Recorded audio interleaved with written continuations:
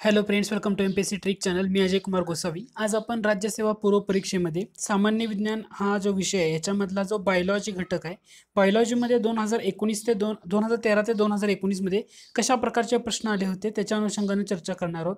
म्हणजे तुम्हाला त्याचा कसा अभ्यास करावा आणि कोणत्या घटकावर अभ्यास करावा. दुसरं म्हणजे ह्यामध्ये मी काय सांगणार आहे की समजा काही पॉईंट केलेले आहे, समजा सूक्ष्मजीव आणि रोग याच्यामध्ये स्टेट बोर्डचा कोणता भाग वाचायला हवा, कोणत्या चॅप्टरमधला, तेवढाच तुम्ही अभ्यास करायचा. म्हणजे असं जरा तुम्ही अभ्यास पॉईंट वाईज जर करत गेला तरी तुमच्या अभ्यासाला दिशा मिळू शकेल.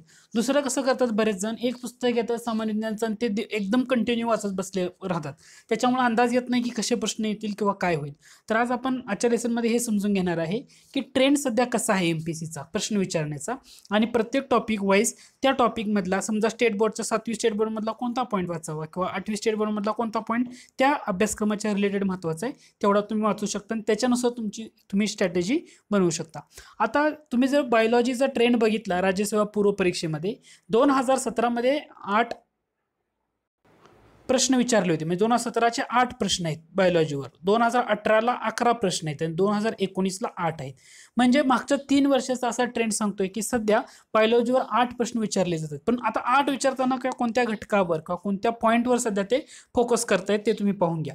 आता सूक्ष्मजीव आणि रोग, आता हा जो टॉपिक आहे किंवा हा जो पॉईंट आहे सूक्ष्मजीव आणि रोग, तुम्ही 2013 पासून जर पाहिलं तर दरवर्षी एक प्रश्न विचारला जातो. 17ला विचारला नव्हता, परंतु 14ला 3 प्रश्न होते आणि 15ला 2 प्रश्न होते.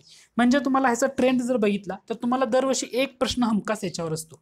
मग आता हा जो टॉपिक आहे सूक्ष्मजीव आणि रोग, याच्यासाठी तुम्हाला कोणत्या घटकावर किंवा कोणत्या टॉपिकचा तुम्ही अभ्यास करणं गरजेचं आहे. सूक्ष्मजीव आणि रोग याच्यासाठी तुम्हाला 8वीचं चॅप्टर क्रमांक 2 आरोग्य आणि रोग शॉर्टमध्ये दिलेले बऱ्यापैकी त्यातला पॉईंट तुम्हाला करणं गरजेचं आहे. सगळ्यात महत्त्वाचा पॉईंट येतो तो म्हणजे 9वीचा आणि 10वीच्या पुस्तकातला.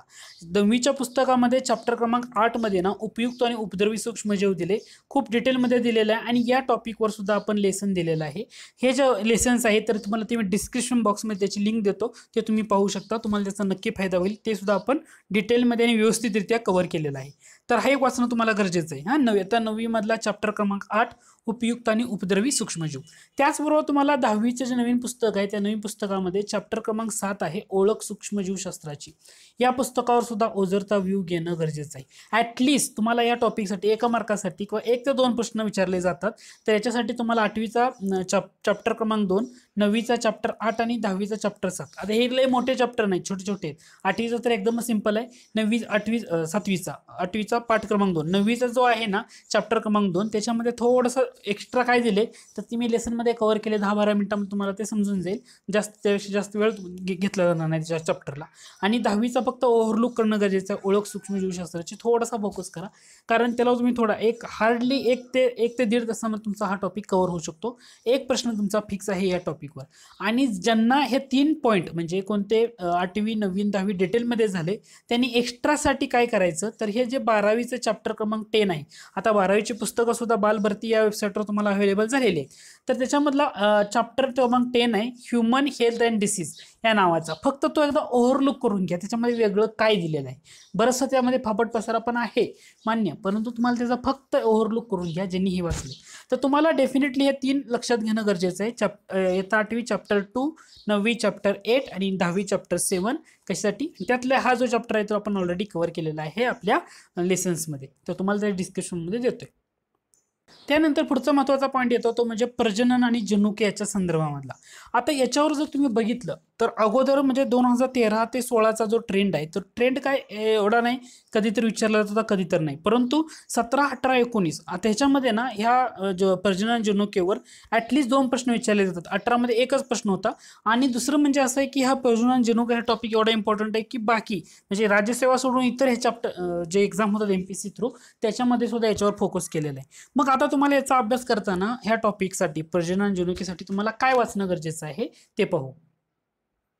त्याच्यासाठी तुम्हाला ना इयत्ता 10वीचं नवीन जे पुस्तक आहे त्यातला चॅप्टर क्रमांक 3 मध्ये सजीवातल्या जीवन प्रक्रिया भाग 2 आहे ना, हा थोडा व्यवस्थित जर तुम्ही पाहिला तर तुम्हाला नक्की समजून जाईल. सिंपलच आहे सजीवातील जीवनक्रिया भाग 2.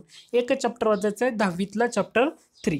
आता अभ्यास करताना ना तुम्ही एकदा 10वीचं पुस्तक घेतलं आणि ते कंटिन्यू जर वाचत बसला तर तुम्हाला थोडंसं कॉम्प्लिकेटेड किंवा बऱ्याच गोष्टी समजणार नाही किंवा बऱ्याच गोष्टी एकदम वेळ लई जाईल तुमचा त्यामध्ये. तुम्ही अभ्यास करताना स्ट्रॅटेजी जर अशी बनवली तर चॅप्टर वाईज पॉईंट वाईज, जसं प्रजनन जनुकीचं चॅप्टर वाचायचं फक्त चॅप्टर 3 वाचा 10वीच्या पुस्तकातला तेवढाच ठेवा, एकाच दिवशी एकच करा, तर तुम्हाला त्याचा नक्की फायदा होईल. तर एवढं जरी केलं तरी मोर दॅन इनफ आहे, त्याच्यामध्ये बऱ्याचशा महत्त्वाच्या गोष्टी कव्हर केलेल्या आहेत. त्यानंतर येतो तो म्हणजे आहार टॉपिक. आता ह्याच्याबद्दल ना 2015 साली आणि मागच्या वर्षी मात्र ह्या टॉपिकवर प्रश्न विचारलाच नव्हता. तर तुम्ही स्किप करू शकता किंवा एक मार्काला एक प्रश्न येऊ शकतो, तर तुम्ही त्याचा ओझरता व्ह्यू किंवा लक्ष देणं गरजेचं आहे असं मी म्हणेन. कारण आहारमध्ये विचारला नाही, परंतु रक्ताभिसरण संस्थेवर ना त्याच्यात ती उणीव 2019च्या पेपरमध्ये कव्हर करण्यात आली होती, त्याच्यामुळे तो पॉईंट तेवढा इम्पॉर्टंट ठरतोय. त्यानंतर पुढचा येतो तो म्हणजे उत्सर्जन संस्था. एमपीएससीचा आवडता टॉपिक. दरवर्षी एक ना एक प्रश्न कमीत कमी याच्यावर विचारला जातो. 2018ला त्यांनी स्किप केला होता, परंतु येणाऱ्या वर्षी सुद्धा विचारण्याचे चान्सेस जास्त आहे उत्सर्जन संस्थेच्या संदर्भामध्ये, त्यामुळे तो टॉपिक व्यवस्थित करायचा. दुसरं म्हणजे सूक्ष्मजीव रोग, जिथं व्हायरस, जीवाणू हे जे पॉईंट आहेत ना, ह्याच्यावर तुम्हाला पूर्णपणे फोकस करणं गरजेचं आहे. परीक्षेला हमखास त्याच्यावर प्रश्न यावर्षी असणार आहे, कारण कोरोनाचा प्रादुर्भावामुळे त्याच्यावर प्रश्न ट्रेस होऊ शकतो. दुसरं म्हणजे उत्सर्जन संस्था. डेफिनेटली तुम्ही जर ट्रेंड जर बघत गेला, 13ला 1 होता, 14 साली 2 आहेत आणि बाकी प्रत्येक वर्षी एक आहे. 2018ला त्यांनी स्किप केलं होतं, तर त्याच्यावर एक प्रश्न हमखास विचारला जातो. त्यामुळं त्या संदर्भामध्ये तुम्हाला कोणत्या घटकावर अभ्यास करणं गरजेचं आहे. उत्सर्जन संस्थेसाठी तुम्हाला ना तर तुम्ही कोणते पुस्तक रेफर करता आणि कोलते सरांचं करत असाल तर मोर दॅन इनफ आहे, चांगलंच आहे. कारण आणि कोलते सरांच्या पुस्तकामध्ये पण बऱ्याच गोष्टी त्यांनी कव्हर केल्यात. एनसीईआरटीचा बराचसा भाग मराठीमध्ये ट्रान्सलेट केलेला आहे. थोडंसं कॉम्प्लिकेटेड वाटेल, परंतु ते डिटेलमध्ये थोडंसं आहे. भस्के सरांचं पुस्तक सुद्धा तेवढ्याच दर्जेदार आहे, तर तेही तुम्ही रेफर करू शकता. किंवा ज्यांना इंग्रजीमध्ये वाचायची सवय असेल त्यांनी 11वीचा चॅप्टर क्रमांक 15 तुम्ही फॉलो करू शकता. तर त्याच्यामध्ये बऱ्याचशा गोष्टी दिलेल्या आहेत, थोडंसं डीपमध्ये पण आहे त्यामध्ये, तर तुम्हाला त्याचा नक्की फायदा होईल. त्यानंतर हा जो टॉपिक आहे रक्ताभिसरण, ह्याच्यावर ना एमपीएससीने कधी कधी विचारलं तर एकदम मोठ्या संख्येनेच प्रश्न विचारते आणि कधी कधी नाही, म्हणजे नाही काहीच विचारत नाही. जसं 2014 साली एकच प्रश्न होता, परंतु 2016 साली त्यांनी 3 विचारले. 2017-18ला त्यांनी डायरेक्टली स्किप केला, परंतु 19 साली परत 2 प्रश्न विचारले. त्यामुळे त्याचासुद्धा अभ्यास फक्त ओझरता व्ह्यूजला घेणं गरजेचं ठरेल. याच्यासाठी सुद्धा तुम्हाला अनिल कोलते सरांचं किंवा भस्के सरांचं बुक सफिशियंट आहे. त्यानंतर संप्रेरक हा टॉपिक आहे, याच्यावर सुद्धा ना हार्डली एक प्रश्न कधीतरी विचारला जातो. स्किप बऱ्याच वेळा पण होतो. त्याच्यामध्ये 2019मध्ये याच्यावर प्रश्न विचारला नाही, परंतु बऱ्याच वेळा त्याच्यावर पॉईंट कव्हर केला जातो, त्यामुळे ते लक्षात ठेवा. तुम्हाला ना बायोलॉजीमध्ये काय लक्षात ठेवताना, म्हणजे व्यवस्थित अभ्यास करताना बायोलॉजी घटकमध्ये, त्यामध्ये झुलॉजी, बॉटनी सगळं कव्हर करताना ना वनस्पतीची वाढ, रचना आणि अवयव हा जो टॉपिक आहे ना, ह्याच्यावर डेफिनेटली एक प्रश्न असतो. त्यांनी 2019ला जरूर स्किप केला असेल, परंतु याच्यावर प्रश्न येतो म्हणजे येतो. आता त्यांनी प्रश्न कव्हर करताना बऱ्याच पॉईंटमध्ये येत होतो, त्यामुळे वनस्पतीची वाढ, रचना आणि अवयव हा टॉपिक सुद्धा तुम्हाला अभ्यासणं खूप गरजेचं आहे, कारण तो एक कोर टॉपिक आहे. आता तुम्ही काय करू नये असं जर म्हटलं तर पचन संस्थेचं जर तुम्ही अनालिसिस केलं, मागच्या 4 वर्षी एकही प्रश्न विचारला नाही. जर तुम्हाला त्याच्यामध्ये वेळ वाया घालवायचा नसेल तर तुम्ही थोडंसं स्किप करू शकता. तसं पेशी आणि ऊतीमध्ये मागच्या 7 वर्षामध्ये फक्त 2 प्रश्न विचारले आहेत आणि श्वसन संस्थामध्ये फक्त एकच प्रश्न विचारला आहे. तर हे जर तुम्हाला डिटेल नुसतं ओझरचा व्ह्यू म्हणून तुम्ही पाहू शकता, डिटेलमध्ये याच्यावर जास्त करून फोकस केलेला नाही आहे, कारण एमपीएससीने त्याच्यावर जास्त ट्रेस केलेलं नाही, हेही लक्षात घ्या. मग तुम्हाला आता अभ्यास करताना कोणत्या कोणत्या टॉपिकचा अभ्यास करणं गरजेचं आहे बायोलॉजीसाठी ते पाहू. दुसरं म्हणजे तुम्ही पचन संस्थेसाठी ना 11वीचं जे नवीन पुस्तक आहे त्याच्या पुस्तकामधलं चॅप्टर क्रमांक 14 दिला आहे, ह्युमन न्यूट्रिशन. जे इंग्रजीमध्ये वाचू शकतील त्यांनी त्यातून थोडंसं फॉलो केलं तरी फायदा होईल, आणि बाकींच्यासाठी सेबस पुस्तक भस्के आणि कोलते सरांचं सफिशियंट आहे. त्यानंतर पेशीतले मूळ रासायनिक घटक म्हणजे डीएनए, आरएनए, प्रोटीन वगैरे ह्याच्यावरनं परीक्षेला प्रश्न येण्याचे चान्सेस किंवा प्रोबॅबिलिटी थोडीशी जास्त राहते. आणि याच्यासाठी तुम्हाला अभ्यास जर करायचा असेल तर 9वीचं जे सायन्सचं बुक आहे त्याच्यामधला चॅप्टर क्रमांक 16 जो आहे, अनुवंशिकता आणि परिवर्तन, डीएनए, आरएनएसाठी, आणि 11वीमधल्या बायोमॉलिक्युल्स म्हणून चॅप्टर आहे, तो सुद्धा तुम्ही पाहू शकता. परंतु 9वीच्या पुस्तकामधला अनुवंशिकता आणि परिवर्तन हा टॉपिक तुम्ही थोडंसं लक्ष दिलं तर तुम्हाला त्याचा नक्की फायदा होईल. इम्पॉर्टंट टॉपिक आहे डीएनए, आरएनए, प्रोटीन वगैरे या सर्व गोष्टीसाठी. तर याच्यावर थोडासा ट्रेस करा, परीक्षेला याच्यावर एक प्रश्न डेफिनेटली असणार आहे. त्यानंतर चेतासंस्थेचा अभ्यास करताना 9वी मधला चॅप्टर क्रमांक 15 महत्त्वाचा आहे, सजीवातल्या जीवन प्रक्रिया, किंवा 12वी मधला चॅप्टर 9 आहे, कंट्रोल आणि कोऑर्डिनेशन, ते तुम्ही फॉलो करू शकता. किंवा तुम्हाला आणखी जर तुम्हाला कान आणि डोळा ह्या टॉपिकसाठी बघितलं तर 9वी आणि 10वीचा चॅप्टर क्रमांक 12 आहे ना, तो ध्वनीचा अभ्यास, त्याच्यामधला कान घटकावर थोडंसं दिलेलं आहे. आणि 10वीच्या चॅप्टर क्रमांक 7 जो नवीन पुस्तक आलेला आहे त्याच्यामधला भिंगे व त्याचे उपयोग हा सुद्धा लेसन आपण कव्हर केलेला आहे. डोळा या उपघटकासाठी तुम्हाला त्याचा नक्की फायदा होईल, त्याचा तुम्ही फोकस करू शकता.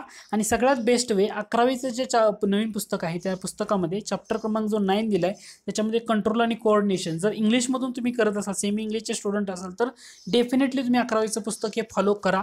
चॅप्टर क्रमांक 9 तुम्हाला बराचसा घटक, बराचसे पॉईंट डिटेलमध्ये तुम्हाला तिथं कव्हर होईल.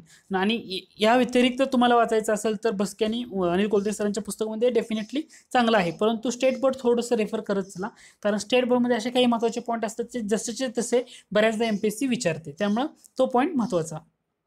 पेशी आणि उतीवर ना राज्यसेवेमध्ये थोडासा ट्रेस कमी आहे, म्हणजे एवढं विचारतात पण एवढे नाही. त्याच्यासाठी तुम्हाला 11वीच्या पुस्तकामध्ये चॅप्टर 5, 7, 10 मध्ये बरेचसे पॉईंट दिलेले आहे, परंतु हे खूप डीपमध्ये. मी रिकमेंडिंग करेन तुम्हाला, जर तुम्ही कलेक्टिव्ह किंवा स्मार्ट स्टडी करत असाल तर हा टॉपिक तेवढा 11वीच्या पुस्तकामध्ये एवढा वेळ वाया घालवण्यापेक्षा हा स्किप केलेला कधीही चांगला. विचारला तर एक प्रश्न विचारला जाईल मॅक्झिमम, त्याच्यासाठी तुम्हाला त्यासाठी खूप मेहनत घ्यावी लागेल आणि बरोबर येईल, आन्सर येईलच, याची शाश्वती या टॉपिकमध्ये देता येत नाही. जर तुम्ही स्मार्ट स्टडी करत असाल तर हा टॉपिक स्किप केला तरी वेल एंड. सजीवांचे वर्गीकरण आजकाल MPSCचा ट्रेंडमध्ये असलेला महत्त्वाचा टॉपिक. आता ह्याच्यावर कसं होतंय, तुम्ही राज्यसेवा आणि कंबाईनची तयारी करत असाल तर कंबाईनवर तर हा टॉपिक खूप महत्त्वाचा आणि खूप इम्पॉर्टंट आहे, की जिथे त्याला थोडंसं ट्रेस केलं जातं किंवा इम्पॉर्टन्स दिलं जातं. तसं मग राज्यसेवेमध्ये पण बऱ्याचशा एक दोन प्रश्न विचारले जातात. याच्यामध्ये ना स्टेट बोर्डवरच तुम्ही थोडंसं फोकस करा. त्या स्टेट बोर्डमध्ये 8वी, 9वी आणि 10वी हे स्टेट बोर्ड आहे ना, डिटेलमध्ये वाचावं लागेल तुम्हाला. 8वीच्या स्टेट बोर्डमधला पहिला चॅप्टर आहे सजीव सृष्टी व सूक्ष्मजीवाचे वर्गीकरण. ऑलरेडी मी तो कव्हर केलेला आहे, डिस्क्रिप्शन बॉक्समध्ये तुम्हाला त्याची मी लिंक देतो, मी कव्हर केला आहे. 9वी मधला स्टेट चॅप्टर क्रमांक 6 आणि 10वी मधला चॅप्टर क्रमांक 6. ह्याच्यामध्ये 9वी मध्ये ना वनस्पतीच्या वर्गीकरणावर डिटेल कव्हर केलेलं आहे स्टेट बोर्डमध्ये, आणि 10वीच्या चॅप्टर क्रमांक 6 मध्ये प्राण्यांचं वर्गीकरण केले ते सुद्धा डिटेल केलेलं आहे. आणि आपण याच्यावर ना सविस्तर लेसन्स घेतलेले आहेत. सजीव सृष्टी व सूक्ष्मजीवाचे वर्गीकरण, सूक्ष्म वनस्पतीचं वर्गीकरण आणि प्राण्यांचं वर्गीकरण, एवढं आपण डिटेलमध्ये हे जे चॅप्टर दिलेले आहेत तर हे आपण कव्हर केलेले आहेत. डिस्क्रिप्शन बॉक्समध्ये मी तुम्हाला त्याची लिंक देतो, तुम्ही ते नक्की पहा. आता याच्या व्यतिरिक्त तुम्हाला जर 11वीचं चॅप्टर 2, 3, 4 करण्याची इच्छा असेल तर तुम्ही ते करू शकता, पण मी रिकमेंड करेन एवढं जर केलं तरी मोर दॅन इनफ आहे. हे जे स्टेट बोर्डमध्ये कव्हर केले ना, बरंचसं डिटेलमध्ये भाग कव्हर केलेला आहे. तुम्हाला MPSCच्या दृष्टीनं, अभ्यासाच्या दृष्टीनं, परीक्षेला मार्क पडण्याच्या दृष्टीनं एवढे 3 इत्तामधले पहिला, 6वा, 7वा हे जे चॅप्टर एवढं केलं तरी मोर दॅन इनफ राहील. तर आपण हे एवढ्या गोष्टी कव्हर केलेल्या आहेत आणि मी तुम्हाला जो ट्रेंड सांगितला तो लक्षात घ्या. सूक्ष्मजीव आणि रोग डेफिनेटली करायचा आहे, कारण यावर्षी कोरोना व्हायरसच्या प्रादुर्भावामुळे ह्या टॉपिकवर खूप ट्रेस असणार आहे. परीक्षेला मार्क 1-2 प्रश्न येण्याचे चान्सेस जास्त आहेत. दुसरं म्हणजे तुम्हाला फोकस करताना काय, उत्सर्जन संस्था एक प्रश्न डेफिनेटली असतो. त्याच्यानंतर तुम्हाला सजीवांचं वर्गीकरण लक्षात घ्या, कारण MPSCच्या अलीकडच्या ट्रेंडमध्ये राज्यसेवा सोडून इतर कोणत्याही स्पर्धा परीक्षेमध्ये सुद्धा त्यांचा प्रादुर्भाव जास्त वाढताना दिसतोय. आणि दुसरं म्हणजे वनस्पतीची वाढ, रचना, अवयव, ह्या टॉपिकवर सुद्धा बरेचसे पॉईंट येत आहेत. तर तुम्ही त्याचा फोकस करा. आणि बाकीच्या ज्या संस्था आहेत, अस्थि संस्था, पचन संस्था वगैरे, ह्याच्यावर 1 ते 2 प्रश्न येतात. श्वसन संस्था असेल, श्वसन संस्था तर MPSCने पूर्णपणे निग्लेक्टच केलेली आहे, एकच प्रश्न आहे मागच्या 7 वर्षामध्ये. त्यामुळे तुम्हाला फोकस करताना ना ह्या टॉपिकसाठी ना बस्के सरांचं किंवा कोलते सरांचं थोडंसं ओव्हरलुक करून घ्या, परंतु जे महत्त्वाचे टॉपिक आहेत ते त्याच्यावर फोकस करणं गरजेचं आहे. वनस्पतीची वाढ, रचना, अवयव, वर्गीकरण वगैरे एटसेट्रा. सूक्ष्मजीवन रोग डेफिनेटली, जनुक प्रजनन, जनुक डेफिनेटली इम्पॉर्टंट. आहार टॉपिकाच्या संदर्भामध्ये ह्याच्यावर थोडासा फोकस तुम्ही करू शकता. रक्ताभिसरण मिसमॅच टाईपचं आहे, कधी विचारतात कधी नाही. सजीवांचे वर्गीकरण डेफिनेटली इम्पॉर्टंट. उत्सर्जन संस्था एक प्रश्न असतो. तर एवढं जर ॲनालिसिस तुम्ही बायोलॉजीचं केलं तर तुम्हाला त्याचा नक्की अभ्यास होईल. मी काय केलेलं आहे की कोणत्या पॉईंटसाठी कोणत्या घटकाचा कोणता चॅप्टर वाचायचा हे तुम्हाला सांगितलेलं आहे. तुम्हाला त्याचा नक्की फायदा होईल. आय होप हे तुम्हाला लेसन आवडलं असेल. जर आवडलं असेल तर जरूर लाईक करा. तुम्ही अजूनही माझ्या चॅनलला सबस्क्राईब केलं असेल तर नक्की सबस्क्राईब करा. लेसन आवडलं तर तुमच्या मित्रांना नक्की शेअर करा.